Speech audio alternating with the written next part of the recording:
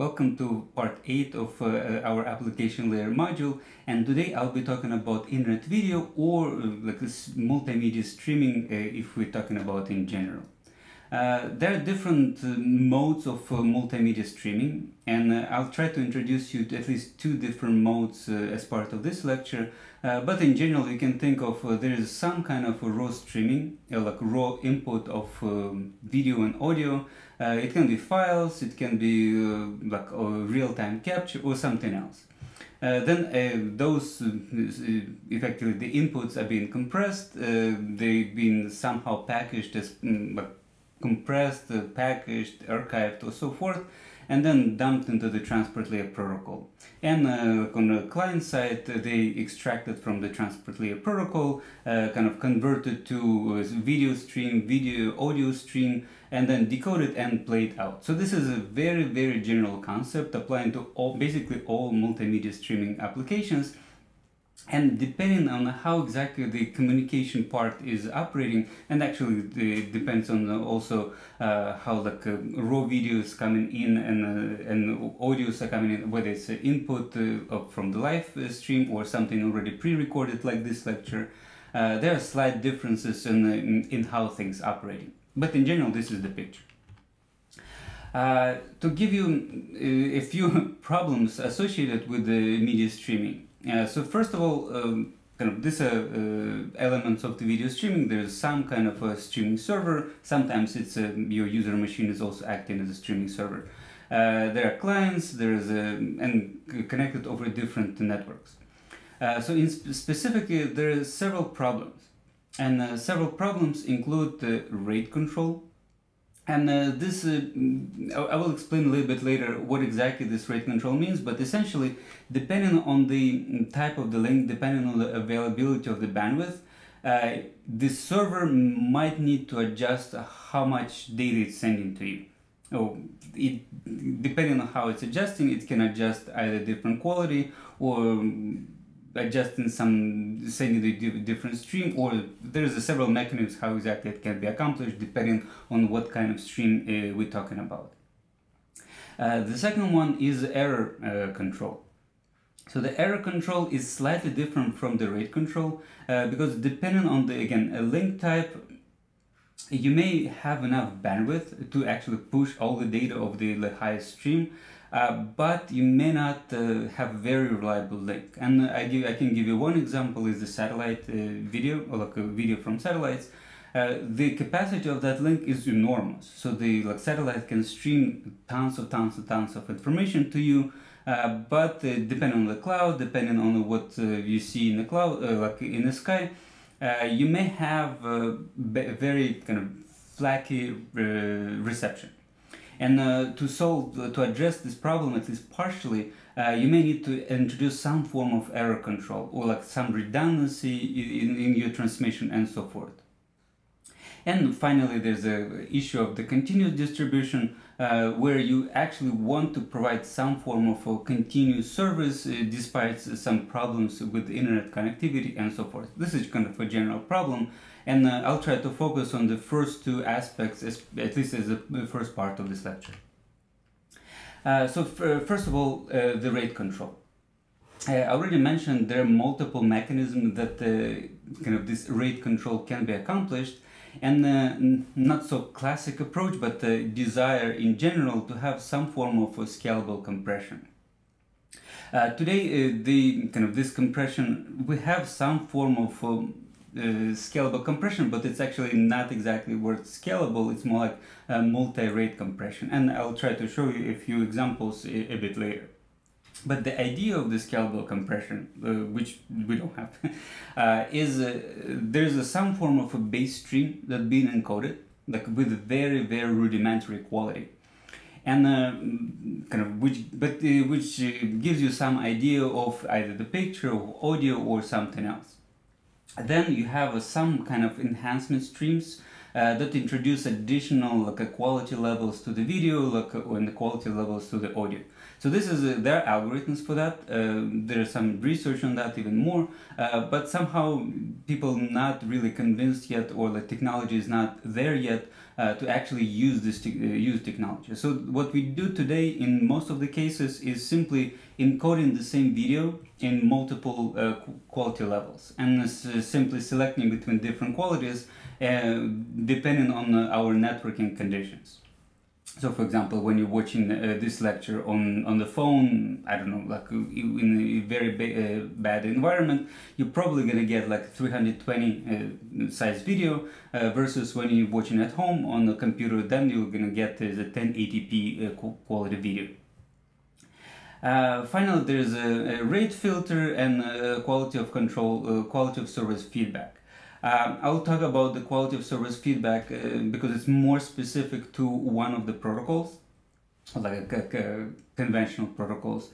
And the rate filter is simply a mechanism of how exactly the rate control being achieved. Error control already mentioned very briefly, and there are basically two approaches and two mechanisms that usually work together. So one of them is adding redundant data as part of what you're streaming. So effectively encoding something additional in each packet to allow kind of reconstruction of what have been lost if some packet have been lost in the stream. So that's one approach, and as I mentioned on the slides, there is either MDC or FEC, and FEC is the most commonly used approach.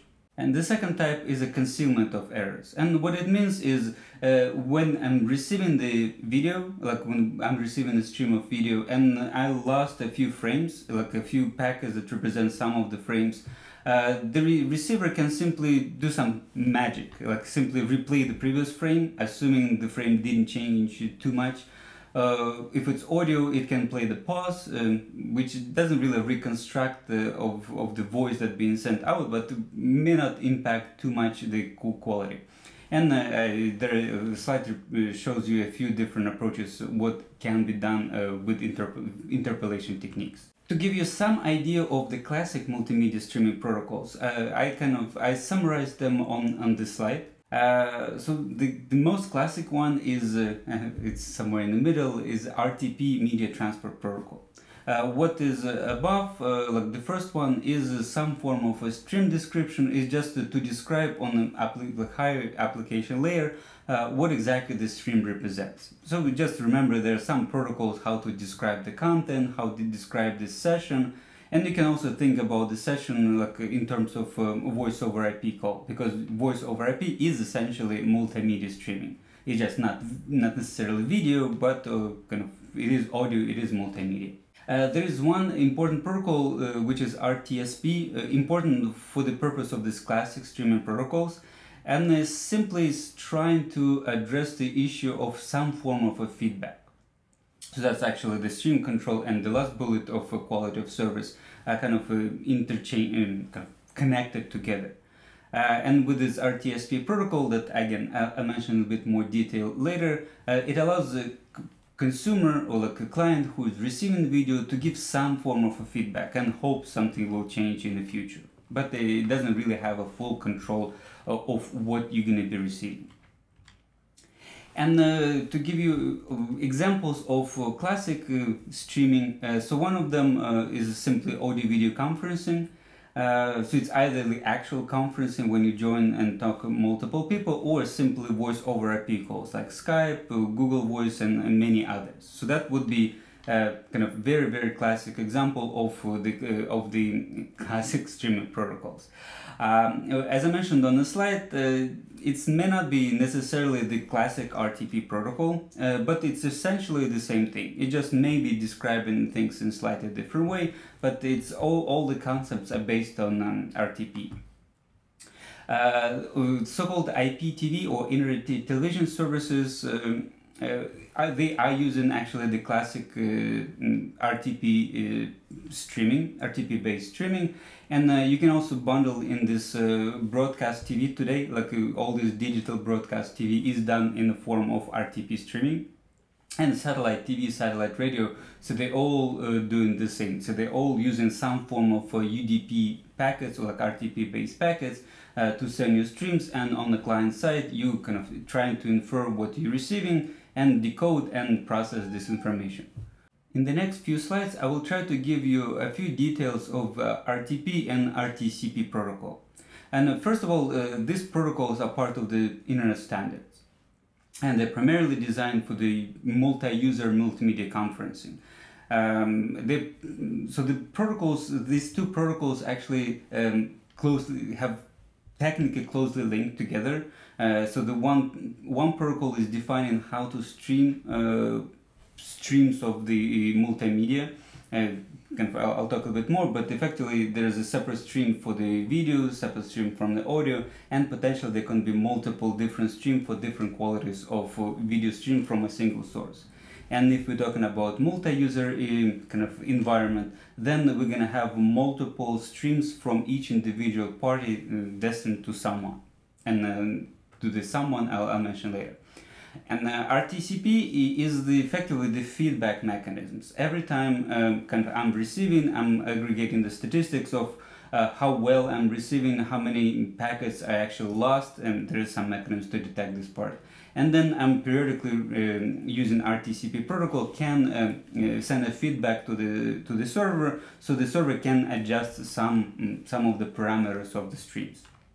Technically, the RTP architecture is independent of the underlying transport and network layers, so it's real application layer protocol, even though it's kind of majority of time is being used on top of UDP, on top of the IP, but it doesn't really matter on top of IPv4 or IPv6, so it's kind of completely ignores the concept of the transport and lower layers.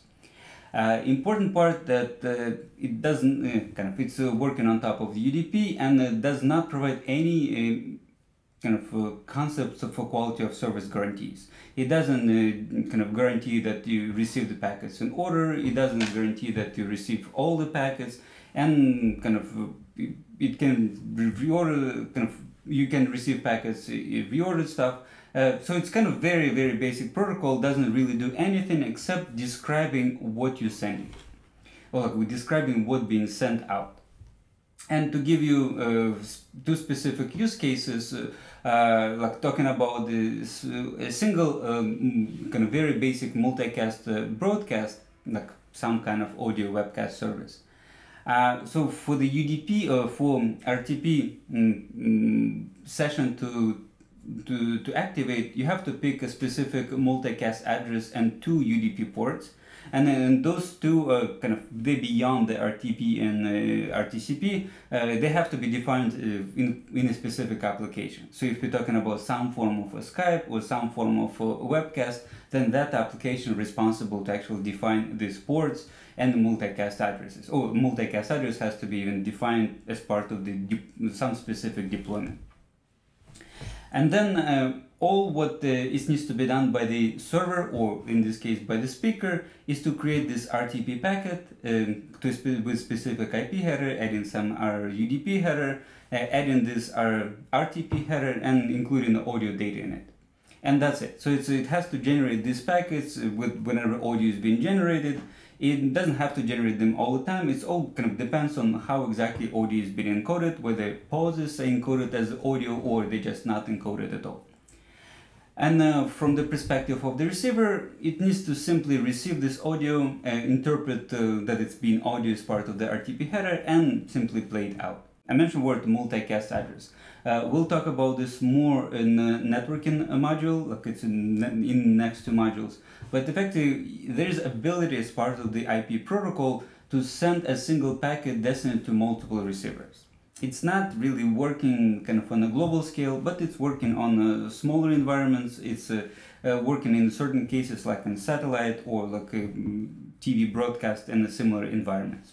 But the important to note here, especially when we're talking about the multicast streaming, the fact is there's only one packet sent out towards everybody, and the only packet sent out in the same quality. And if we have a very big disparity between good links and bad links, the server may adjust to send very bad quality to everybody. So that's kind of an important fact to remember. There are some cheats that I quickly mentioned, that the server can technically encode the same audio or video in parallel qualities and then send them either as a parallel streams, but then it has to be some form of responsibility of the receiver to know that there are two streams available of different qualities that representing the same thing. And to define kind of a little bit bigger audio kind of conference that not only have one stream of audio but also have some video streams, some text streams and so forth, then for each of those individual streams you have to have a separate RTP session. It can be still within the same, effectively within the same kind of port numbers of RTP and RTCP. It's just within RTP protocol there is a specific identifier of the session, and I'll show you, I think on the next slide, what exactly this RTP session ID. But effectively just unique identifier that representing that this is the ID, and all the packets that with this ID represent a single stream. And as I promised you, I just want to give you some idea of the RTP packet.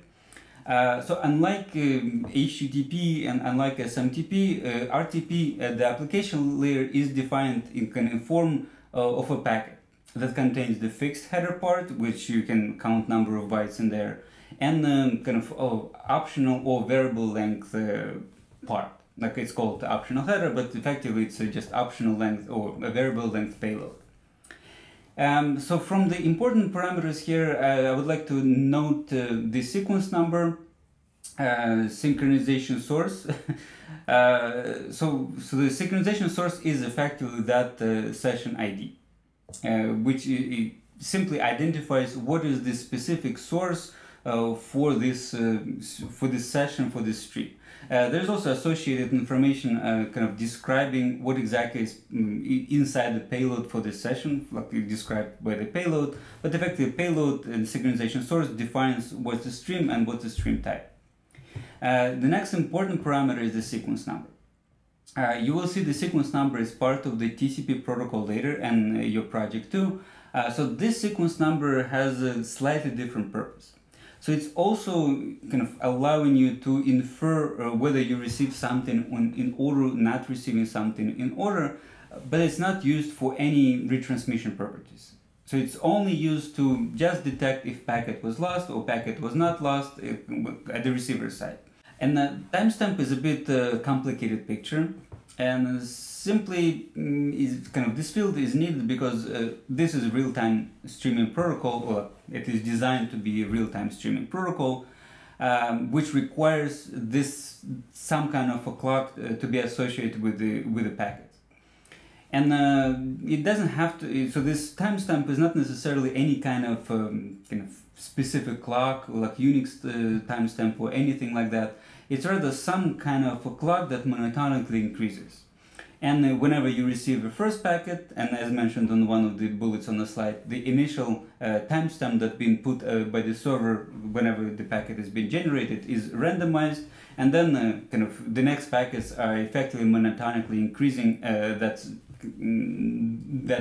timestamp depending on what the first byte is representing.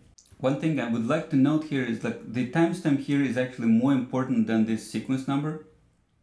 So that sequence number that you saw on the previous slide is just just order of packets, and the only purpose of that field is to detect losses. The timestamp, on the other hand, is extremely important for the purpose of reconstructing the stream. Because even if you receive something in order, something delayed, you will know where to put that packet, or like how to start decoding. And in some cases, you may receive duplicate packets for the same timestamp, but hopefully the same content, sometimes it can be conflicting content, but then you still have to reconstruct your video or audio stream based on the specific timestamp. And one thing that I would like to also mention is intra-media synchronization, or I can also rephrase it a little bit, is about buffering, or like why the heck we need buffering in the first place. And buffering from the perspective of real-time media streaming is a very needed property to ensure that you have a very smooth plane. Just imagine for a second that we don't have buffering of any kind, and we're gonna have we receive some packet, we'll try to play it out as soon as we receive the packet. We receive the next packet, we try to play it out as soon as we receive the packet. If we have very good bandwidth, if we don't have packet losses, and the stream of data that we send in is less than capacity of our link, in that case everything will be fine and we don't really need anything of special. But then imagine the case that we have a very bad connection, and bad connection in the sense that we have the delay is varying quite a bit. Meaning like one packet will be received with 1 millisecond delay, the second packet will be received with like a 50 millisecond delay, third packet will be received with 20 millisecond delay, and effectively one of the packets may arrive out of order. And I'm not even imagining this case, like if we working on a Wi-Fi, that's normal, that's norm of Wi-Fi connectivity, where we have like very different types of delays of the packets. And I guess you already noticed the problem. Like if you have very different types of delays, you're gonna play one packet, there will be silence, you will play the third packet because you're right before the second one. Then you play the third packet, you play the second packet, and kind of everything is screwed up. Now, that the smart decoder will simply ignore wherever it received the second packet third and will not play it, but essentially you already have a problem. So what you can do, you can simply delay play out by a certain amount of time. That certain amount of time is for real-time streaming really depends on the jitter, because from one hand you don't want to delay play out too long. I mean, you can delay for half an hour, but then in that case we're not gonna have like real time of multimedia streaming anymore, and we're gonna have so many problems. But you also don't want to delay too little, so you have like this unsmooth pauses, kind of some blickering, jiggering of the stream. So you want to adjust this delay to be kind of close to the jitter, and by jitter I mean the variation of the delay. If delay is stable, jitter is 0, so and you don't really need to delay too much. If jitter is high, like meaning the variation is like going from 1 to 50 to 20 to 50 to 1 again, then you have to delay by at least 50, around 50. Like that would be the value of the jitter in that specific case. So that's that's the specific role of buffering in real-time streaming. It has similar role in non-real-time streaming. Like it's also for the purpose of avoiding the jittering part, but it has a little bit less importance because now you can actually buffer for a longer period of time, maybe not half an hour, but for a minute, for 2 minutes, then it actually doesn't create any problem for the playback and have no real problem. And on the YouTube videos you probably saw the buffering sometimes goes quite a bit. And besides the buffering, it's also trying to download stuff that you haven't watched yet, but you expected to watch in the future. So this is how basically all other systems operate. And just a few final words for the RTP control protocol, or this RTCP. It's simply to provide, I already mentioned a couple of times, it's simply to provide the feedback. It doesn't have too much information in there. There's a few interesting problems associated with the RTCP. It does have some form of protection for the scalability. And remember, I mentioned that RTP is kind of designed to multicast, sending one packet to multiple consumers. And for RTCP, it's because it's reverse. There will be multiple consumers that may send those packets back to the server. So to avoid the problem of explosion of packet explosion, RTCP has some form of a designed mechanism to send less packets, or like controlled amount of packets back to the server. Either the guys will be sending at a smaller rate, giving less information, or try to aggregate information received from other guys. And there are a few information that are associated with the RTCP. There are quite a bit of interesting usages for the RTP, and this one I just briefly mentioned. So you can use RTP not just from the server to the consumer, just as a one step. You can actually do various kind of aggregations. So for example, and that's actually the common practice for like a video streaming application, or like a video conferencing. So each individual guy can send a stream to a single party, like for example, audio from me, audio from kind of everybody in the class, being sent out to a single server. That server aggregates all this into one, kind of mixing into one stream, and then send out one stream to everybody else. So this way, I actually need to receive much smaller amount of information, yet I can hear everybody, like even when everybody is speaking. So that's kind of one use of RTP technology. Similarly, you can do some form of a translation where you kind of translate either between different kind of standards, different bit rates and so forth. Or for example, in this case, it's just giving you just one outgoing stream, but technically that translator can convert this either 8 kilobit audio or to something else, like the multiple substreams. Or if we're talking about kind of translator as a transcoder, then the one single video stream, like in a high quality video stream, can be transcoded into multiple different qualities and separated, sent out in different qualities afterwards. And to conclude this part of RTP, this part of the lecture about RTP, I just want to mention a few issues. So like RTP is great, it was designed kind of, it's working, like a lot of applications actually using it. But it has a few problems on its own. So there's a collision detection and resolutions, because the stream being identified as SSRC, and if you remember from the packet format, it's a 32-bit value. So there's still a chance that the two sources will pick the same number. And unless the application is smart enough to resolve the issue, it will be beyond the RTP.